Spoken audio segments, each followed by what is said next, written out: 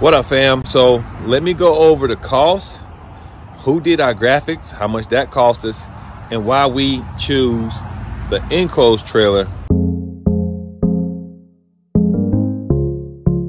What's up, fam? This is Vic from Cutz Premium Lawn Care here in Conyers, Georgia. And as always, hope you guys are cutting on. What I wanted to do today is share with you the numbers of how much it costs us to get this Enclose trailer, and also the benefits and who does our graphics. So first thing first, got an Enclose trailer, double wheels. What did it cost us? It cost us like $6,100. So all in somewhere around $6,500 here in Conyers, Georgia. Now the thing is, it's an enclosed trailer, 7x14. It has lots of space. I can get a 60-inch more on this trailer versus my other one. Plenty of room to get that trailer inside these doors right here. Okay, fam. Now, what I love about this one, it has the double wheels. That means I can carry more load. Yes, it's more expensive than my smaller trailer, but I can now carry a 60-inch mower, and also maybe if I want to, 2 60-inch mowers. So we're going to use this trailer for our commercial lots on Sunday. Now, where do we get our graphics from? It's the same guy we've been using, City Graphics. What did he charge me? Basically, he charged me somewhere around 600, 700 bucks to put this all together. Nice print. And the cool thing about it is I don't change my branding. Whatever's on my truck, it's on my trailer.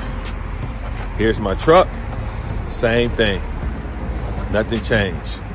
So that branding, that logo, it's always the same. Same thing on my dump trailer over here.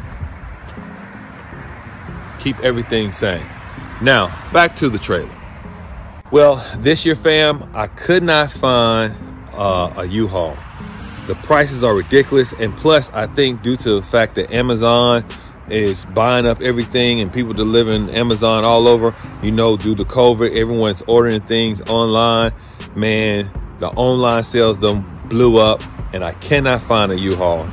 So I know I needed another way of getting my equipment around, so I had to invest in a trailer. Now I also probably going to buy a truck, another truck this year, but only thing about it is most of the guys don't like, or I don't like them driving the truck in a trailer. So I'm also thinking about doing that the truck ramp. I'll let you know in a second whether or not we're going to do a truck ramp, but right now it's truck and trailer because it does two things for me. One, it allows me to, of course, take my stuff wherever it needs to go, but also store my equipment. Because what was happening was I'm buying more equipment and I don't have no place to store it. And I don't want to buy a shelter from any of the storage places. I got enough room on my own property, and I said, let me buy something that can store my equipment, and if I need to, I can go cut a yard with it. To know about other prices or other equipment prices, check out these videos right here. I share the prices in that one as well.